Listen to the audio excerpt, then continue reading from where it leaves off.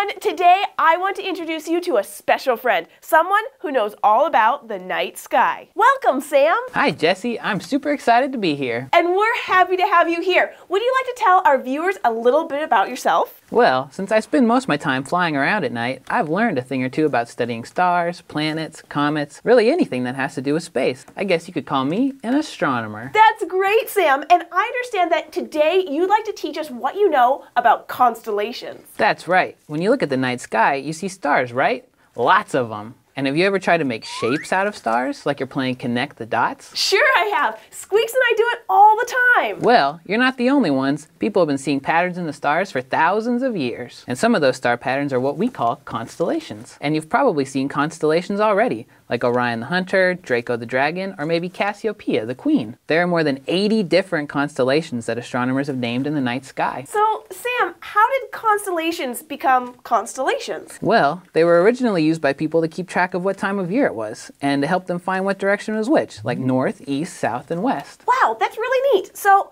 how did people do that? Well, as you probably know, the Earth orbits or goes around the sun. And as the Earth goes around the sun, our view of the stars change. So over the course of the year, the constellations move very slowly across the night sky. And a long time ago, many people learned that as the constellations in the sky changed, so did the seasons. This helped people know when to plant seeds for farming and when to harvest those plants before winter. And different constellations appear in different parts of the night sky. So some constellations can tell you whether you're looking north, for example, or south. Oh, so knowing what constellations are in the sky can also help you figure out what direction you're looking in and what time of year it is. Yeah, that's right. Plus, it's just fun to point out constellations when you're out stargazing with your friends. That's right.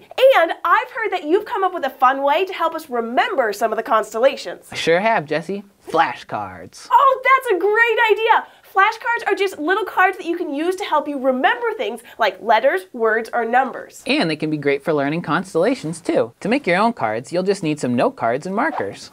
Yeah, like those. If you don't have note cards, you can easily cut a piece of paper into 4 pieces and use those. You'll also want to find out which constellations you can see in your night sky, because the constellations you can see from your house depend on what part of the world you live in. To help you find constellations where you live, we have links to constellation maps in the description below. For my flashcards, I'm going to draw constellations that I can see in North America, where we live. I'm going to draw Orion, Leo, and Sagittarius. To start, I'm going to look at an image of the Orion constellation. Whoa, look at all those stars. Do you see those 3 that are in a row?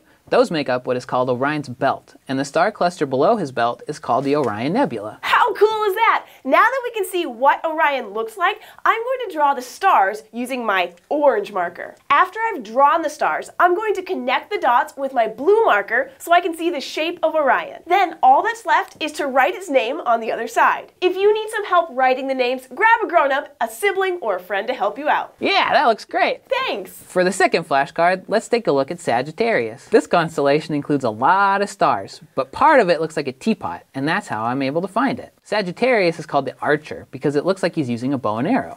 The Greeks thought of Sagittarius as a centaur, a creature with the upper body of a man and the legs of a horse. Take a look at that! Like our first card, I'm going to draw the stars using orange, and then I'll connect the stars to make the teapot shape. Sagittarius can be seen in both the northern and the southern hemispheres, depending on the time of year. So when we can't see it, our friends in the southern hemisphere can? That's right. If you live in the northern hemisphere, you can see it in the summer, but when autumn comes, it goes down south. And to finish my card, I'll write the name on the back. It's kind of a hard one to spell. Okay, let's do one more. For this one, let's draw Leo. This constellation looks like a big cat. A lion. For this last card, I'll draw the stars in the right position, and again, I'll connect the stars with blue. Perfect. And then I'll write out Leo on the back, and this flashcard will be finished. Okay, Sam, are you ready to quiz me on the constellations? Yep, let's see what you remember. Okay, here's the first one. I think that's Leo. That's right. Ha! I remembered this was Leo because it looks a lot like a lion. Good memory, Jessi. All right, here's the next one. I think that's Orion. I can see the 3 stars that make up his belt. Yes, great job. And here's the last one. Oh man, I can see the teapot right there, but What was its name? Sagittarius. Oh, that's right. That's okay, Jessi. We can keep practicing, and we can continue to learn new constellations and make more flashcards. I could talk about constellations all day. And that's why Sam's the expert. Thanks for joining us on this special episode. And we'd like to give a big thank you to Google Making Science for helping us make this episode. Do you have constellations that you want Sam to teach you about? Or do you have any other questions about space? Let us know. Grab a grown-up and leave a comment below or send an email to kids@scishow.com. And we'll see you next time here at the fort. Bye.